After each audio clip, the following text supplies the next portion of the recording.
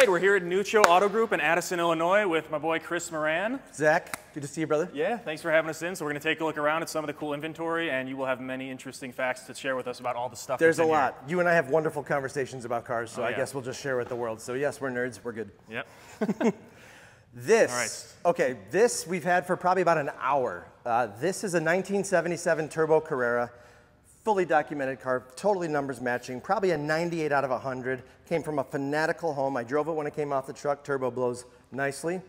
This would be considered the Widowmaker, the original. 930.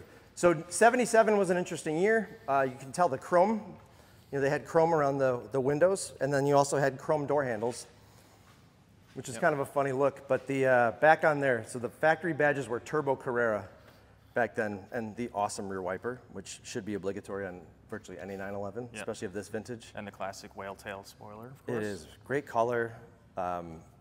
It's really a no compromise car. The turbo look wheels, gotta love that. Yeah. Well, they're not turbo look on a turbo. Yeah. So everyone make some turbo look on other ones. They're Fuchs. Wow, look at that. You got the Cocoa mats, of course. And look at, you got like a Blaupunkt, like it's like an equalizer. I think that's factory on that thing. Oh yeah? Yeah, 'cause well, it's they're a making cassette those deck. like replica, like mimic. Well, look at this. correct This says ones. like a cassette deck, like from like, you know, 1977. Although that could have been an 8-track back then too. Yeah. This car probably will go for close to 200. Yeah. And even at that, it's an appreciable car. The range on these 930s is all over the place. Yeah. And these are, the 77's rare. Obviously, we like our Porsches. Yeah, well, I always get distracted by this one, the 997 Targa. It's like the forgotten love child of that generation. I feel like they're coming back now, though, the 993s and 996 Targas that have the weird glass. It's funny because I've always called this a non-Targa, and because it really, the rails stay there, and it's like a big panoramic roof. So people get mad at me because I call it the Pano 4S. Yeah. Because the new Targas, the full top goes down, but they are hot. I mean, there's always going to be a following for these cars. This particular car is paint to sample Nordic gold. Okay. 27,000 original miles on it, 6-speed manual, but it is a Targa 4S. I mean, this is, here, 997s are smoking. I know you enjoy 997s as well.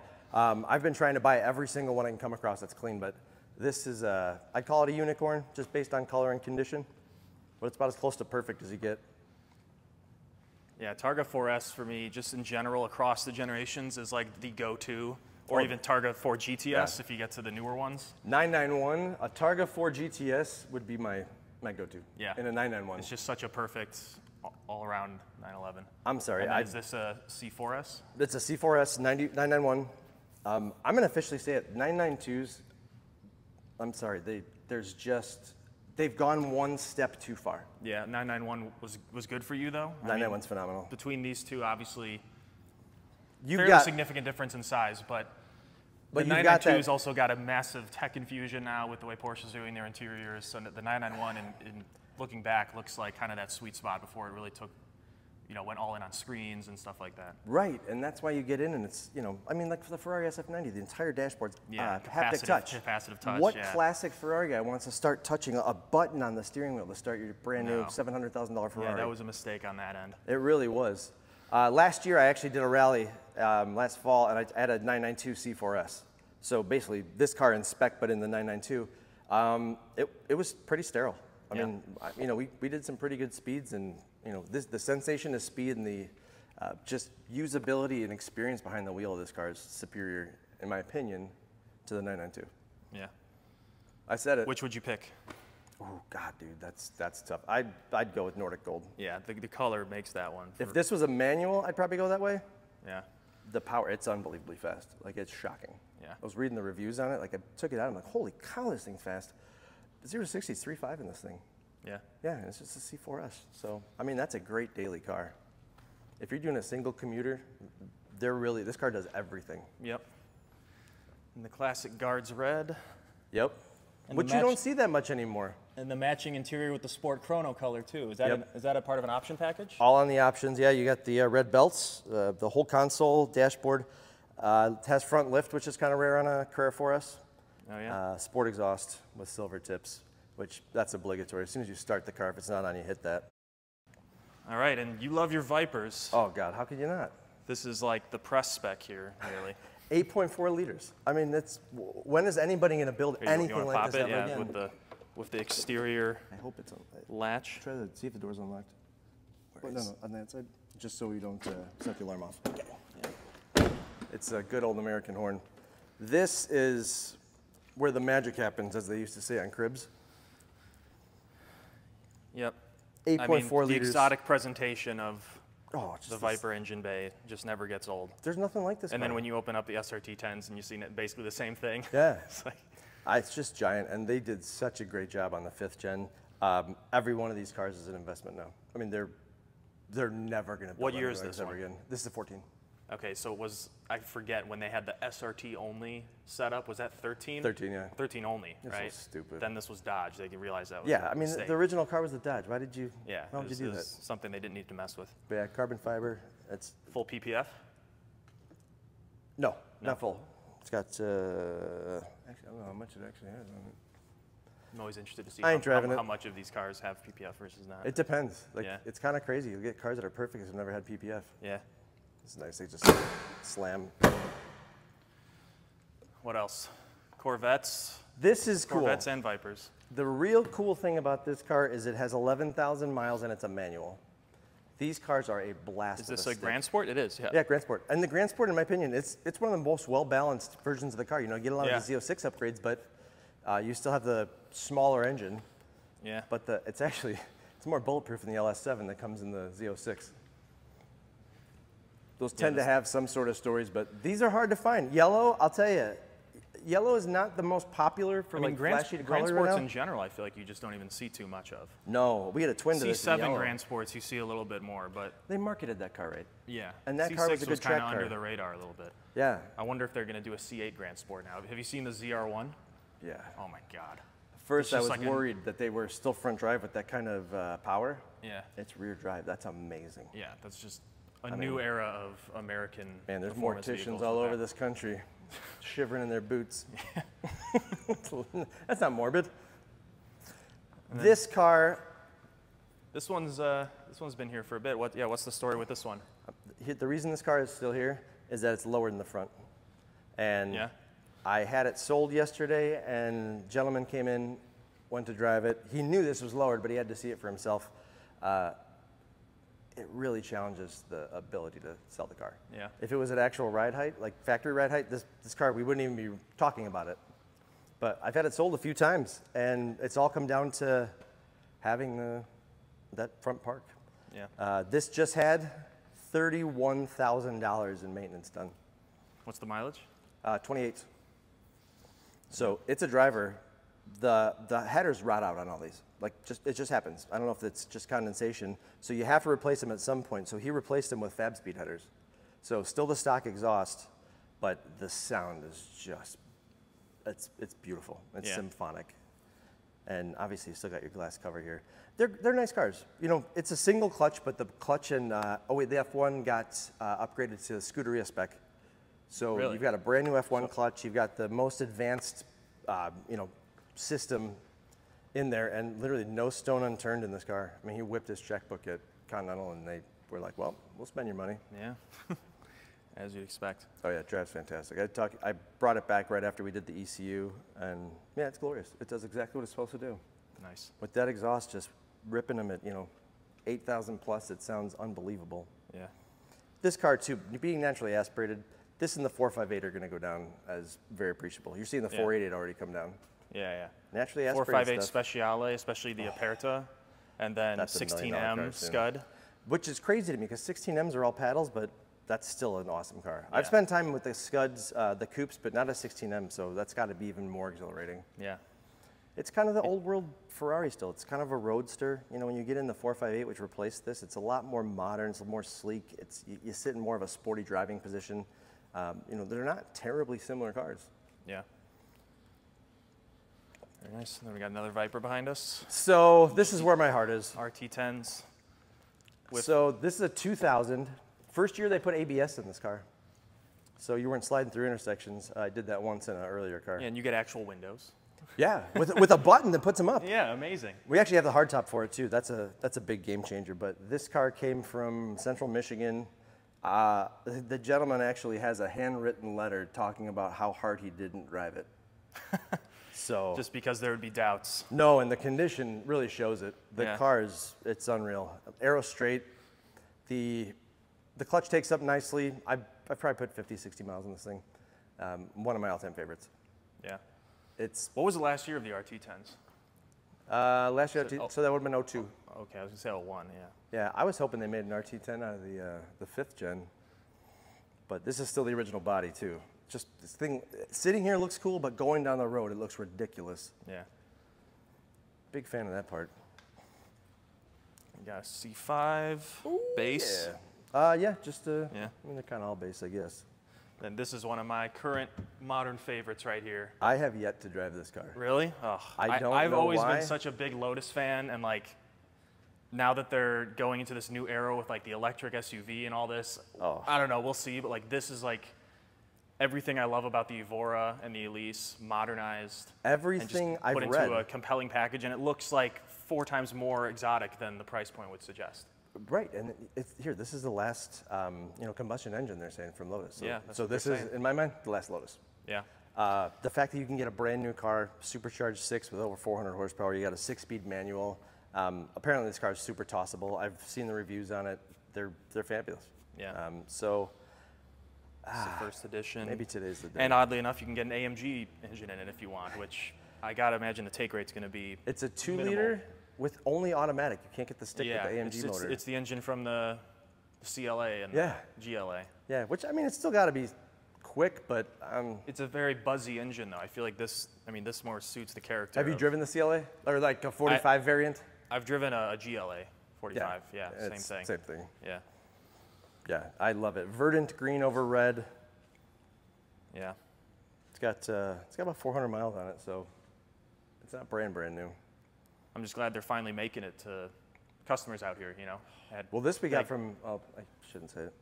This we got from a friend dealer, and the car sat there for 6 months, 8 months, just waiting for this EPA release.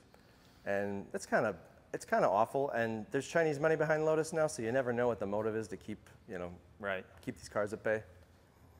But yeah, Lotus has a massive influx of Chinese cash, so this will be the last Lotus. Remember what they did with MG?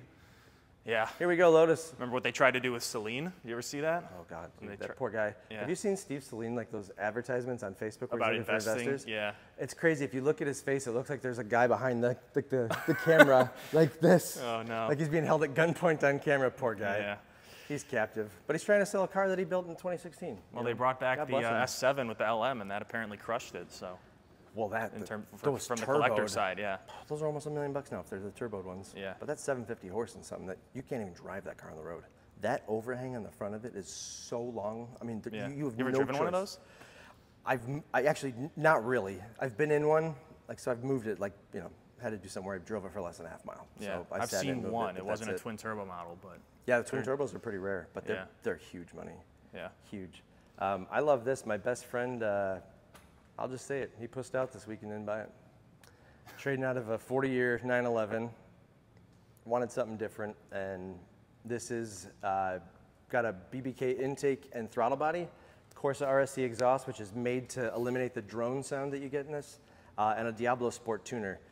This thing boogies, and it's naturally aspirated. It's not the Hellcat motor. Makes phenomenal sounds. I mean, you could drive this car sideways all day long if you wanted to. But I would guess probably close to, these are 420 stock. It's probably close to 500. Feels it and sounds that way. The timing changes. It's got this little lumpy idle.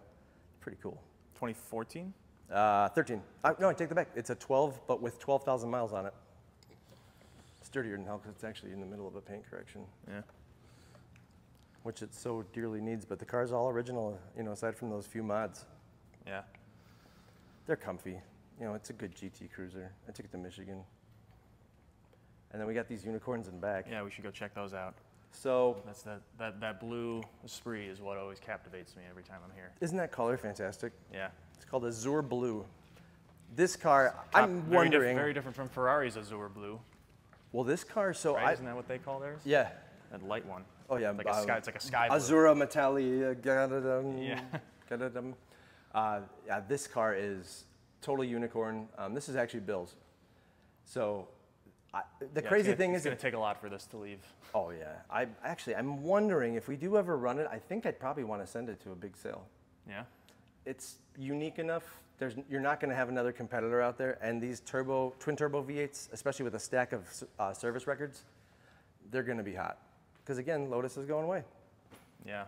And the Esprit is still such an iconic car. I still think it's a beautiful, beautiful body. Yeah. Got the, I mean, the fact that they built this style until 04 Yeah. is crazy. It's almost up there with the last car to have pop-ups along with this thing. I know. Yeah. You know what's funny is young people think it's the funniest thing now. Like kids are like, Yeah. oh my gosh, I've never seen a car with pop-ups, and I never think about that. I'm like, yeah, I guess. Yeah, no I mean, car's this got made it pop-ups. till 05. 04, yeah. 04 or 5. NSX, well the NA2 came out when, 2000? No, 90. No, so the new body was 02. Because the 01 was still the original body, but you had. Yes, they had like 3 years of the. 97, they went to the 3.2 with the 6-speed. The Targa came out in 95, so you had the smaller 3 liters. So the real money car is like 02 to 05. Yeah. With a 6-speed manual. This is a really cool car. You know, before I got in it, I did a little bit of research on it, and actually Jay Leno had it in with like the the lead engineer. So do you remember the track key thing? For this car? Yeah.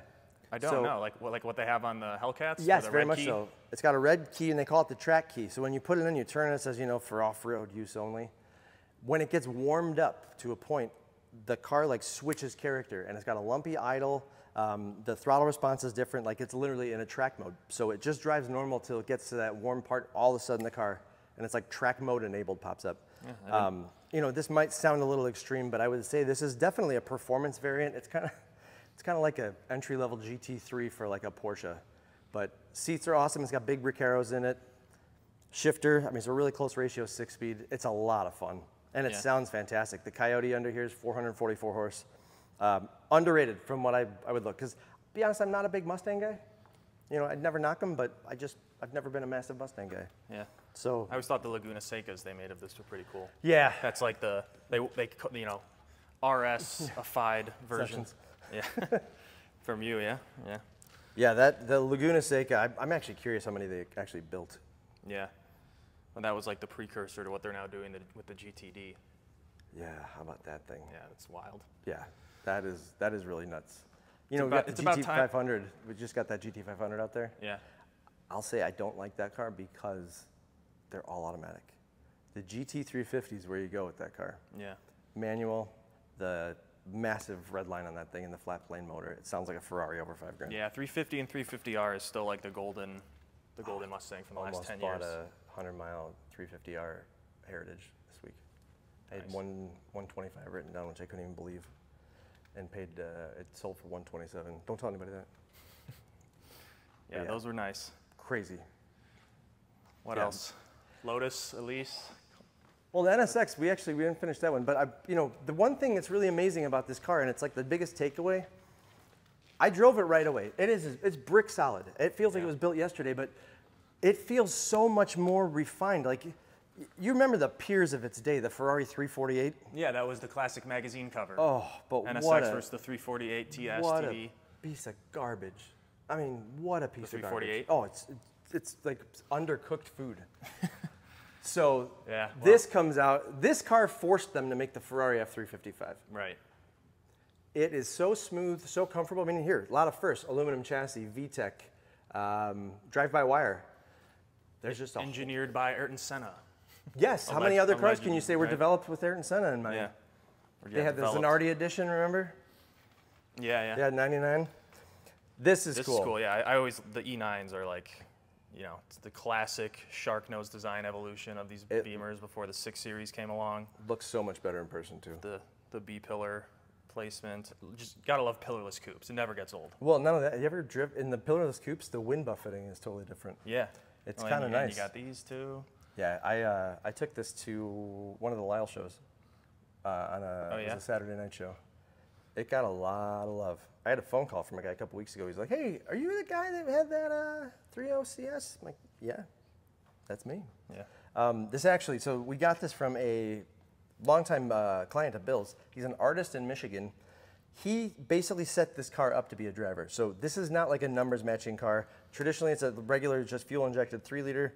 This is the Euro spec. They took the 4-speed you get in the auto or in the Euro US cars, put the 5-speed in it, but Bluetooth, upgraded audio, ice cold air conditioning, and upgraded seats, which are incredibly comfortable.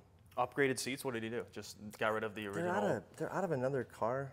I'm not 100% sure. I can't really tell. It looks like they might be like Sporty 3 Series seats, but they also look like they might be out of a Mustang Cobra. So I can't tell. Just a mishmash for ultimate drivability. Comfier than hell. Yeah. But this kind of car makes a statement. I actually think these wheels are off like the E39 528. Oh, okay. Yeah. I mean, yeah, they're definitely not the originals. No, they're 15s. But yeah, maybe 16s. 16s. But yeah, I think these came like literally right off like the 98 528. Yeah. Looks good though. Yeah. Whatever happened to that E34? You guys sold that? No, I've got it at the body shop. They're doing a full wet sand and buff for me. Oh, okay. Cool. That's a car. And I'm putting about $4 grand of maintenance into it. So doing hoses, all the fluids. There's a couple things like a couple of the joints are cracked, but that car's got to be top to top. But I probably put about 100 miles on that thing. What a treat. You know, Yeah, I've never driven like one of those. You get in the full BMW smell. Oh, dude, wait till you see it. It is like the most like cliche everything for BMW. Yeah. And it has everything in it. Like the guy that we bought it from, great guy, lives in Wheaton. He built this corporate complex where there's a garage under. It's like a bat cave, and he keeps his cars down there. And he's got like a whole like work area, wash bay, and all this stuff, but nobody even knows it's there. So we went in his bat cave, and we bought it there. But he's had it since 1992. Yeah. Dynon chip, Dynon exhaust, and Dynon intake. So worthy upgrades. Oh, and Dynon suspension. So yeah. You know, Dynon was the only thing that was ever covered by BMW manufacturer's warranty. So I think that builds a little value. Then you got the purest thing in the world up here. Have you ever been in one of these? I have not. I love the Elise and the Exige, but I've never set foot in one, so I don't know how cramped it may be. It's not actually. Once you're in, they're fine. Getting in and out's kind of there's a method to it. They are so fun to drive. It's the closest thing to a go-kart. You got a Toyota motor. Yep. So you can't really break it. They love to run. Pretty skinny tires too. It's a great formula. It really is. And here, my first track day ever was in an Elise. And talk about just getting confidence and getting out there, because it was a little terrifying getting on the track for the first time. Yeah. But you know, this thing was holding its own. I mean, it really can handle well. You really can't hurt yourself.